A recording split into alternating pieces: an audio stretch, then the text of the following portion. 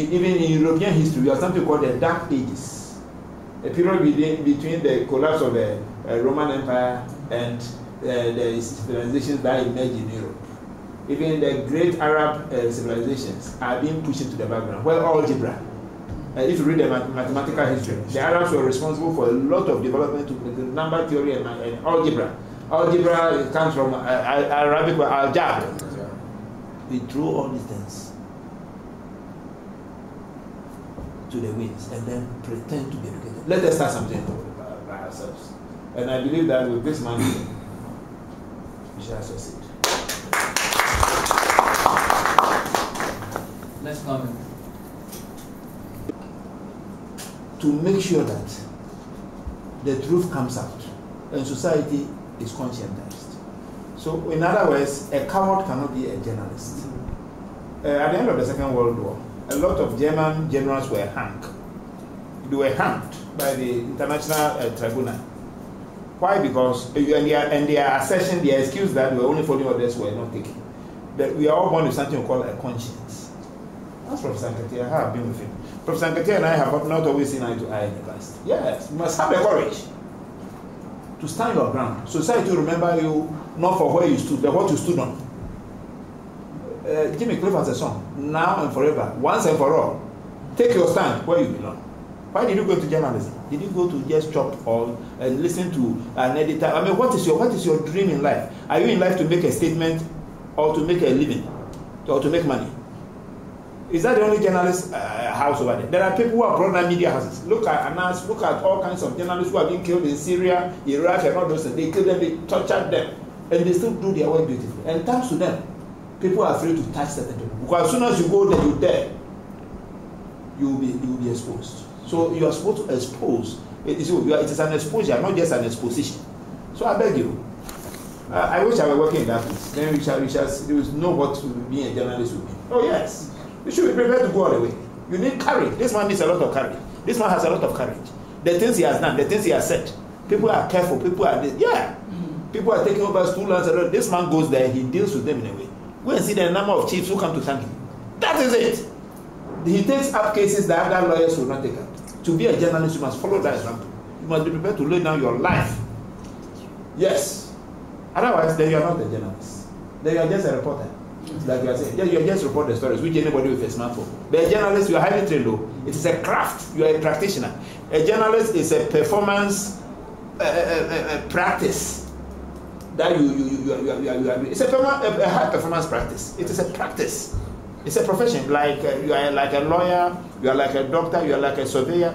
In fact, it is something that nobody can just walk in and do. So if I'm a journalist and I belong to this media house, they are paying me. They are paying me for having me there, but they are not paying for my conscience. You should have something called a conscience, and that should always come first. And that is how you carve out a niche for yourself and make history. Other than that, then you are just a big coward. This is what I want to say. I absolutely concur. This time talked about the world, but what we need to do is to change the world. And so you see, distinguished scholars of Africa, we say facta non verba, which means actions, not words. Anything else before we close? I have an observation. Yes. Ladies and gentlemen, you asked a question as to like how the thing can take off with the modalities, and he was asking when. In fact, this man before, I don't easily comment somebody like this, but me, I'm very blunt. Yes, I can tell you who you are and what I have. And I believe that this man sitting here, before he brings forward something, the way he has thought about it. Look, the introduction podium. I mean, just an outline. Look at this. The whole thing is ready. All he needs our input to shape it the way it should be. So wherever we are coming from, go home and think about how you can contribute to this idea, because you are talking about technology. You see, broadband service and all those things, they are becoming cheaper. If you look, all the networks are competing, and this to our benefit.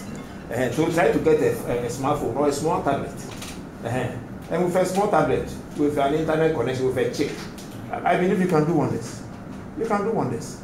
Get a phone and try to also equip yourself. All these things you can learn them yourself. You can go to YouTube and even teach yourself how to set up a phone for use or how to set up an internet connection. Get all this.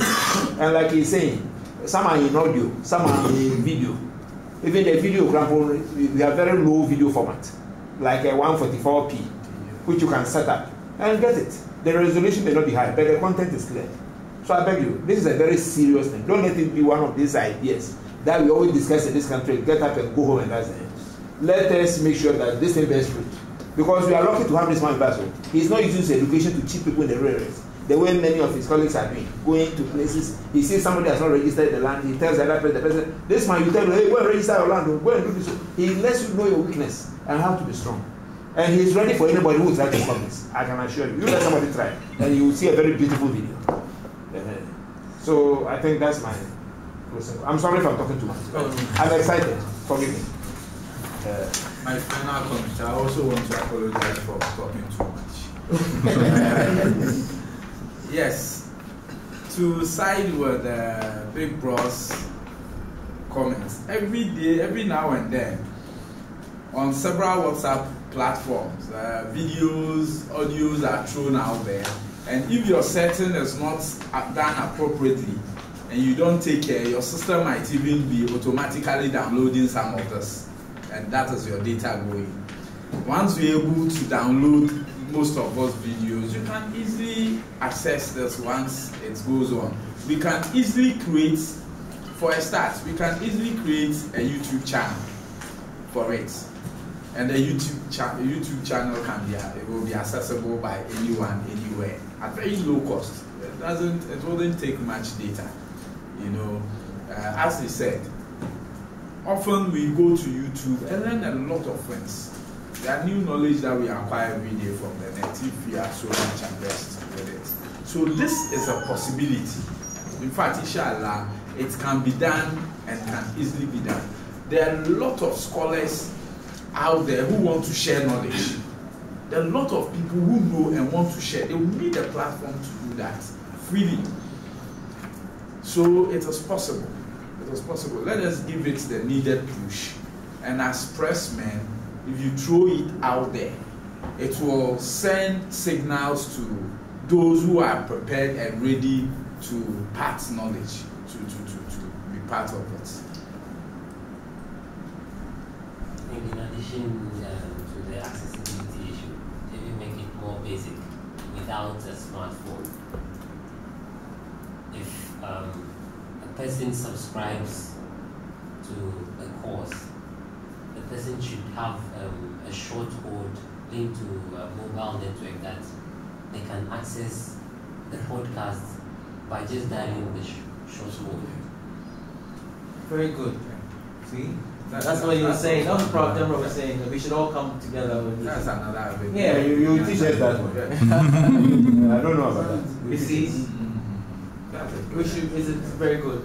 You know, the telcos, we can approach them as their CSR. They can craft or give us the short code, and it will be at almost no cost. Yes, to whoever wants to access this. So it could be a way we can pool resources. So with that short code, you don't necessarily need a smartphone. No, you don't need a smartphone. The YAM can easily it is a USSD system. So with a YAM, you just key in the short code, play *144# and then you listen to it. You have all the options. So accounting, lecture number, this lecture date, this you choose what you want to download, and then you download it. You know, or you instantly play. And if you have no access to that, like I said, we can do live radio.